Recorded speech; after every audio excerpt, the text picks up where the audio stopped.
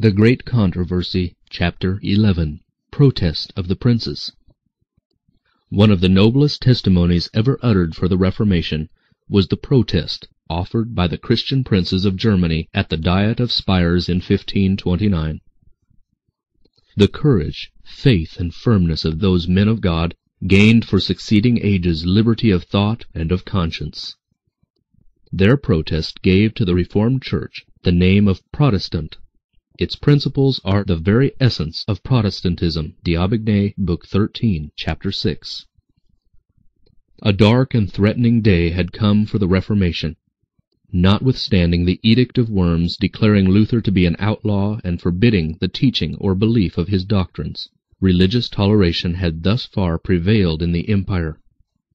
God's providence had held in check the forces that opposed the truth. Charles V was bent on crushing the Reformation, but often as he raised his hand to strike, he had been forced to turn aside the blow. Again, the immediate destruction of all who dared to oppose themselves to Rome appeared inevitable. But at the critical moment, the armies of the Turk appeared on the eastern frontier, or the King of France, or even the Pope himself, jealous of the increasing greatness of the Emperor, made war upon him. And thus, amid the strife and tumult of nations, the Reformation had been left to strengthen and extend. At last, however, the papal sovereigns had stifled their feuds, that they might make common cause against the Reformers. The Diet of Spires in 1526 had given each state full liberty in matters of religion, until the meeting of a general council. But no sooner had the dangers passed which secured this concession than the emperor summoned a second diet to convene at Spires in 1529 for the purpose of crushing heresy. The princes were to be induced by peaceable means, if possible, to side against the Reformation. But if these failed, Charles was prepared to resort to the sword. The papists were exultant. They appeared at Spires in great numbers, and openly manifested their hostility toward the Reformers, and all who favored them. Said Melanchthon, "We are the execration and the sweepings of the world, but Christ will look down on his poor people, and will preserve them." Book 13, Chapter 5. The evangelical princes in attendance at the Diet were forbidden even to have the gospel preached in their dwellings. But the people of Spires thirsted for the Word of God, and notwithstanding the prohibition, thousands flocked to the services held in the chapel of the Elector of Saxony. This hastened the crisis. An imperial message announced to the Diet that as the resolution granting liberty of conscience had given rise to great disorders, the emperor required that it be annulled. This arbitrary act excited the indignation and alarm of evangelical Christians. Said one, "Christ has again fallen into the hands of Caiaphas and Pilate." The Romanists became more violent. A bigoted papist declared, "The Turks are better than the Lutherans, for the Turks observe fast days and the Lutherans violate them. If we must choose between the Holy Scriptures of God and the old errors of the Church, we should reject the former." Said Melanchthon, "Every day, in full assembly, Faber casts some new stone at us Gospelers." Book 13, Chapter 5. Religious toleration had been legally established, and the evangelical states were resolved to oppose the infringement of their rights. Luther, being still under the ban imposed by the Edict of Worms, was not permitted to be present at the Spires, but his place was supplied by his co-laborers and the princes whom God had raised up to defend his cause in this emergency. The noble Frederick of Saxony, Luther's former protector, had been removed by death, but Duke John, his brother and successor, had joyfully welcomed the Reformation, and while a friend of peace, he displayed great energy and courage in all matters relating to the interests of the faith. The priests demanded that the states which had accepted the Reformation submit implicitly to Romish jurisdiction. The Reformers, on the other hand, claimed the liberty which had previously been granted. They could not consent that Rome should again bring under her control those states that had with so great joy received the Word of God. As a compromise, it was finally proposed that where the Reformation had not become established, the Edict of Worms should be rigorously enforced, and that in those where the people had deviated from it, and where they could not conform to it without danger of revolt, they should at least effect no new reform. They should touch upon no controverted point. They should not oppose the celebration of the Mass. They should permit no Roman Catholic to embrace Lutheranism. Book 13, Chapter 5. This measure passed the Diet to the great satisfaction of the Popish priests and prelates. If this edict were enforced, the Reformation could neither be extended where as yet it was unknown, nor be established on solid foundations where it already existed. Book 13, Chapter 5. Liberty of speech would be prohibited. No conversions would be allowed, and to these restrictions and prohibitions the friends of the Reformation were required at once to submit. The hopes of the world seemed about to be extinguished. The re-establishment of the Romish hierarchy would infallibly bring back the ancient abuses, and an occasion would readily be found for completing the destruction of a work already so violently shaken by fanaticism and dissension. Book 13, Chapter 5. As the evangelical party met for consultation, one looked to another in blank dismay. From one to another passed the inquiry, "What is to be done?" Mighty issues for the world were at stake. Shall the chiefs of the Reformation submit and accept the edict? How easily might the reformers at this crisis, which was truly a tremendous one, have argued themselves into a wrong course. How many plausible pretexts and fair reasons might they have found for submission. The Lutheran princes were guaranteed the free exercise of their religion. The same boon was extended to all those of their subjects who prior to the passing of the measure had embraced the Reformed views. Ought not this to content them? How many perils would submission avoid? On what unknown hazards and conflicts would opposition launch them? Who knows what opportunities the future may bring? Let us embrace peace. Let us seize the olive branch Rome holds out and close the wounds of Germany. With arguments like these might the reformers have justified their adoption of a course which would have assuredly issued in no long time in the overthrow of their cause. Happily they looked at the principle on which this argument was based, and they acted in faith. What was that principle? It was the right of Rome to coerce conscience and forbid free inquiry. But were not themselves and their Protestant subjects to enjoy religious freedom? Yes, as a favor specially stipulated in the arrangement, but not as a right. As to all outside that arrangement, the great principle of authority was to rule. Conscience was out of court. Rome was infallible judge and must be obeyed. The acceptance of the proposed arrangement would have been virtual admission that religious liberty ought to be confined to Reformed Saxony, and as to all the rest of Christendom, free inquiry and the profession of the Reformed faith were crimes, and must be visited with the dungeon and the stake. Could they consent to localize religious liberty? To have it proclaimed that the Reformation had made its last convert, had subjugated its last acre, and that wherever Rome bore sway at this hour, there her dominion was to be perpetuated?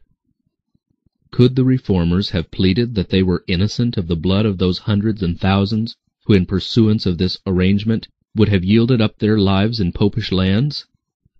This would have been to betray, at that supreme hour, the cause of the gospel and the liberties of Christendom. Wiley, Book 9, Chapter 15. Rather would they sacrifice everything, even their states, their crowns, and their lives. D'Aubigné, Book 13, Chapter 5. Let us reject this decree, said the princes. In matters of conscience the majority has no power. The deputies declared, "It is to be the decree of 1526 that we are indebted for the peace that the empire enjoys. Its abolition would fill Germany with troubles and divisions. The Diet is incompetent to do more than preserve religious liberty until the Council meets. Book 13, Chapter 5. To protect liberty of conscience is the duty of the state, and this is the limit of its authority in matters of religion. Every secular government that attempts to regulate or enforce religious observances by civil authority is sacrificing the very principle for which evangelical Christians so nobly struggled. The Papists determined to put down what they termed daring obstinacy.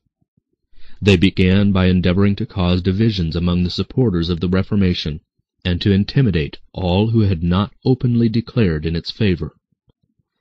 The representatives of the free cities were at last summoned before the Diet, and required to declare whether they would accede to the terms of the proposition. They pleaded for delay, but in vain. When brought to the test, nearly one-half their number sided with the Reformers. Those who thus refused to sacrifice liberty of conscience and the right of individual judgment well knew that their position marked them for future criticism, condemnation, and persecution. Said one of the delegates, "We must either deny the Word of God or be burnt." Book 13, Chapter 5. King Ferdinand, the Emperor's representative at the Diet, saw that the decree would cause serious divisions unless the princes could be induced to accept and sustain it. He therefore tried the art of persuasion, well knowing that to employ force with such men would only render them more determined. He begged the princes to accept the decree, assuring them that the emperor would be exceedingly pleased with them. But these faithful men acknowledged an authority above that of earthly rulers, and they answered calmly, "We will obey the emperor in everything that may contribute to maintain peace and the honor of God." Book 13, Chapter 5. In the presence of the Diet, the king at last announced to the elector and his friends that the edict was about to be drawn up in the form of an imperial decree, and that their only remaining course was to submit to the majority. Having thus spoken, he withdrew from the assembly, giving the Reformers no opportunity for deliberation or reply. To no purpose they sent a deputation entreating the king to return. To their remonstrances he answered only, "It is a settled affair. Submission is all that remains." Book 13, Chapter 5. The imperial party were convinced that the Christian princes would adhere to the Holy Scriptures as superior to human doctrines and requirements, and they knew that wherever this principle was accepted, the papacy would eventually be overthrown. But like thousands since their time, looking only at the things which are seen, they flattered themselves that the cause of the emperor and the pope was strong, and that of the reformers weak. Had the reformers depended upon human aid alone, they would have been as powerless as the papists supposed.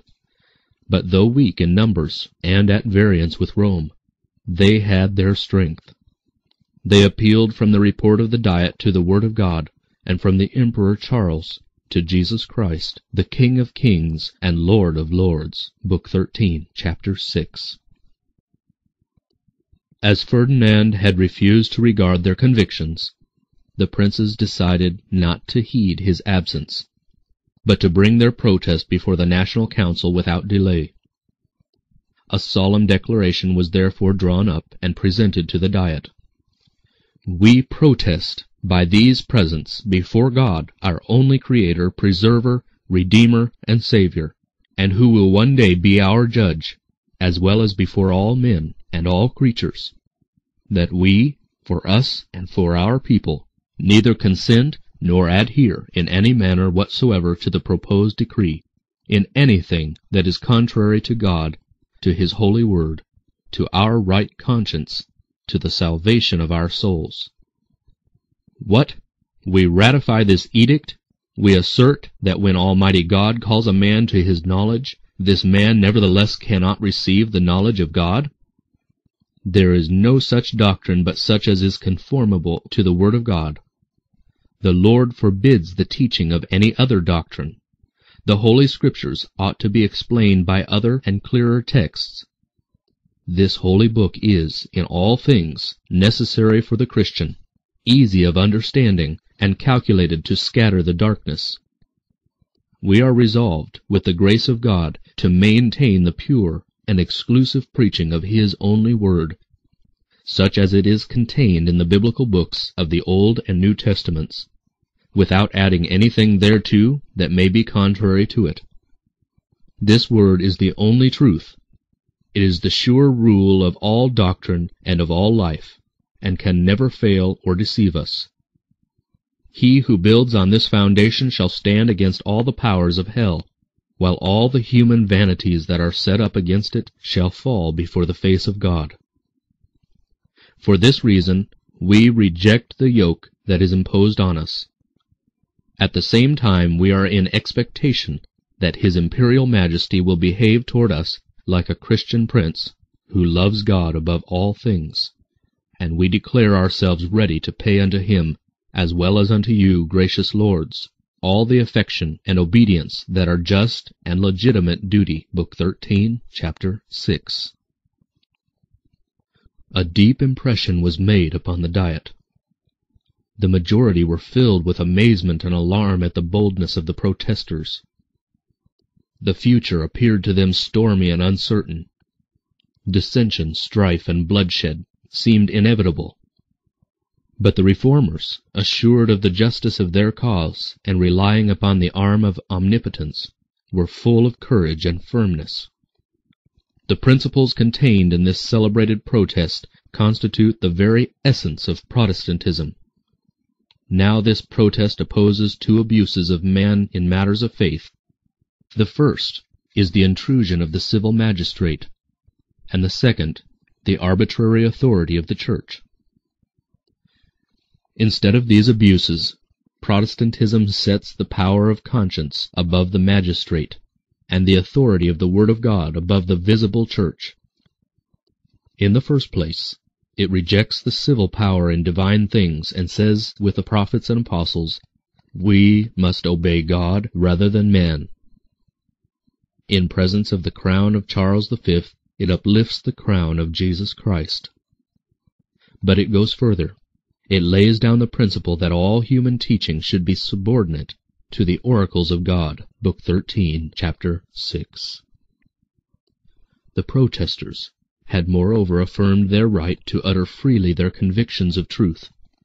They would not only believe and obey, but teach what the Word of God presents, and they denied the right of priest or magistrate to interfere.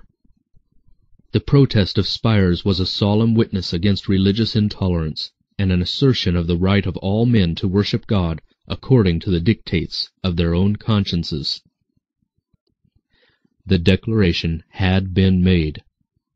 It was written in the memory of thousands and registered in the books of heaven, where no effort of man could erase it. All evangelical Germany adopted the protest as the expression of its faith. Everywhere men beheld in this declaration the promise of a new and better era. Said one of the princes to the Protestants of Spires, "May the Almighty, who has given you grace to confess energetically, freely, and fearlessly, preserve you in that Christian firmness until the day of eternity." Book 13, Chapter 6. Had the Reformation, after attaining a degree of success, consented to temporize to secure favor with the world, it would have been untrue to God and to itself, and would thus have ensured its own destruction. The experience of these noble reformers contains a lesson for all succeeding ages. Satan's manner of working against God and His Word has not changed. He is still as much opposed to the Scriptures being made the guide of life as in the 16th century. In our time, there is a wide departure from their doctrines and precepts, and there is a need of a return to the great Protestant principle, the Bible and the Bible only as the rule of faith and duty. Satan is still working through every means which he can control to destroy religious liberty. The anti-Christian power which the protesters of Spires rejected is now with renewed vigor seeking to re-establish its lost supremacy. The same unswerving adherence to the Word of God manifested at that crisis of the Reformation is the only hope of reform today. There appeared tokens of danger to the Protestants. There were tokens also that the divine hand was stretched out to protect the faithful. It was about this time that Melanchthon hastily conducted through the streets of Spires toward the Rhine his friend Simon Grynaeus, pressing him to cross the river. The latter was astonished at such precipitation. "An old man of grave and solemn air, but who is unknown to me," said Melanchthon, "appeared before me and said, 'In a minute officers of justice will be sent by Ferdinand to arrest Grynaeus.'" During the day, Grynaeus had been scandalized at a sermon by Faber, a leading papal doctor, and at the close remonstrated with him for defending certain detestable errors. Faber dissembled his anger, but immediately after repaired to the king, from whom he had obtained an order against the importunate professor of Heidelberg. Melanchthon doubted not that God had saved his friend by sending one of his holy angels to forewarn him. Motionless on the banks of the Rhine, he waited until the waters of that stream had rescued Grynaeus from his persecutors. "At last," cried Melanchthon, as he saw him on the opposite side, "at last he is torn from the cruel jaws of those who thirst for innocent blood."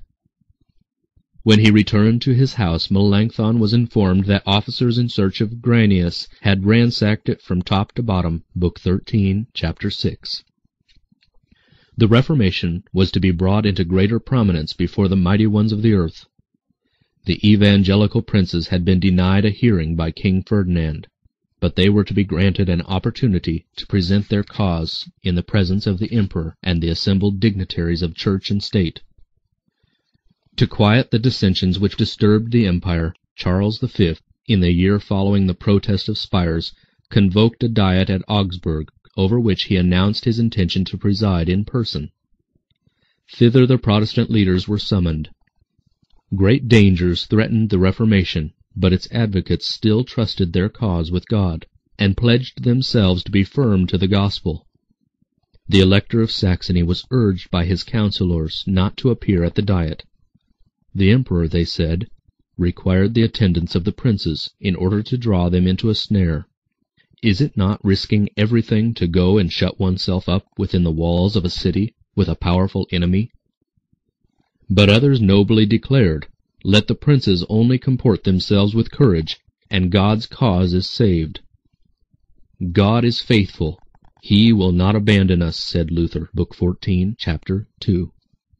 The Elector set out with his retinue for Augsburg. All were acquainted with the dangers that menaced him, and many went forward with gloomy countenance and troubled heart.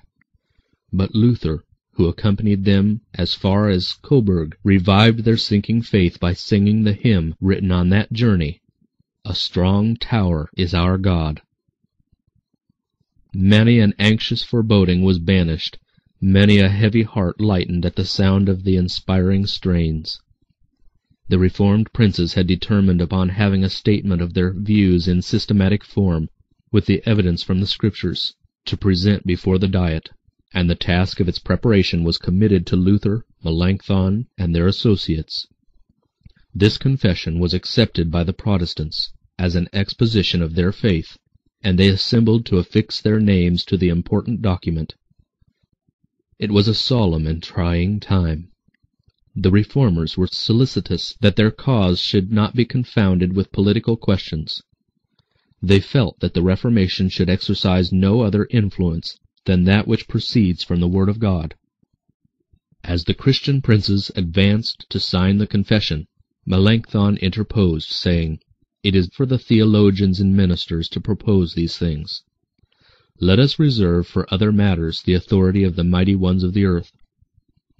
"God forbid," replied John of Saxony, "that you should exclude me.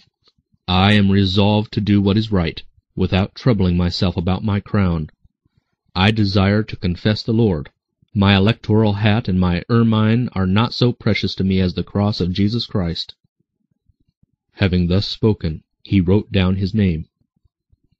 Said another of the princes as he took the pen, "If the honor of my Lord Jesus Christ requires it, I am ready to leave my goods and life behind. I would rather renounce my subjects and my states, rather quit the country of my fathers staff in hand," he continued, "than receive any other doctrine than that which is contained in this confession." Book 14, chapter 6. Such was the faith and daring of those men of God. The appointed time came to appear before the emperor. Charles V, seated upon his throne, surrounded by the electors and the princes, gave audience to the Protestant reformers. The confession of their faith was read. In that august assembly, the truths of the gospel were clearly set forth, and the errors of the papal church were pointed out. Well has that day been pronounced the greatest day of the Reformation, and one of the most glorious in the history of Christianity and of mankind. Book 14, chapter 7. But a few years had passed since the monk of Wittenberg stood alone at Worms before the National Council. Now in his stead were the noblest and most powerful princes of the empire. Luther had been forbidden to appear at Augsburg, but he had been present by his words and prayers. "I am overjoyed," he wrote, "that I have lived until this hour in which Christ has been publicly exalted by such illustrious confessors, and in so glorious an assembly." Book 14, chapter 7. Thus was fulfilled what the Scripture says, "I will speak of thy testimonies before kings." Psalm 119:46. In the days of Paul, the gospel for which he was imprisoned was thus brought before the princes and nobles of the imperial city. So, on this occasion, that which the emperor had forbidden to be preached from the pulpit was proclaimed from the palace. What many had regarded as unfit even for servants to listen to was heard with wonder by the masters and lords of the empire. Kings and great men were the auditory, crowned princes were the preachers, and the sermon was the royal truth of God. Since the apostolic age, says a writer, there has never been a greater work or a more magnificent confession. D'Aubigné, Book 14, chapter 7. All that the Lutherans have said is true. We cannot deny it, declared a papist bishop. Can you refute by sound reasons the confession made by the Elector and his allies? Asked another of Dr. Eck. With the writings of the apostles and the prophets? No, was the reply, but with those of the fathers and of the councils, yes. I understand, responded the questioner.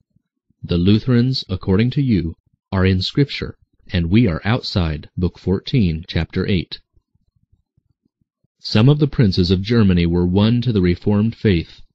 The emperor himself declared that the Protestant articles were but the truth. The confession was translated into many languages and circulated through all Europe, and it has been accepted by millions in succeeding generations as the expression of their faith. God's faithful servants were not toiling alone. While principalities and powers and wicked spirits in high places were leagued against them, the Lord did not forsake his people.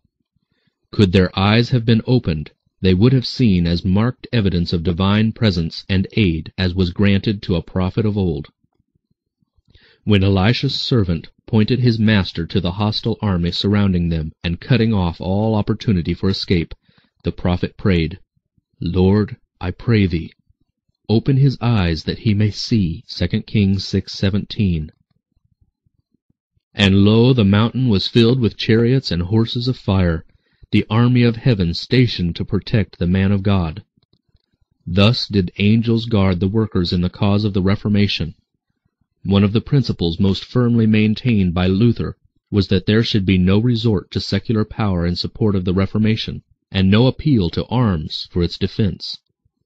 He rejoiced that the gospel was confessed by princes of the empire, but when they proposed to unite in a defensive league, he declared that the doctrine of the gospel should be defended by God alone.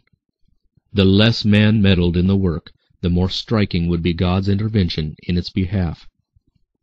All the precautions suggested were, in his view, attributable to unworthy fear and sinful mistrust. D'Aubigné, London edition, Book 10, chapter 14.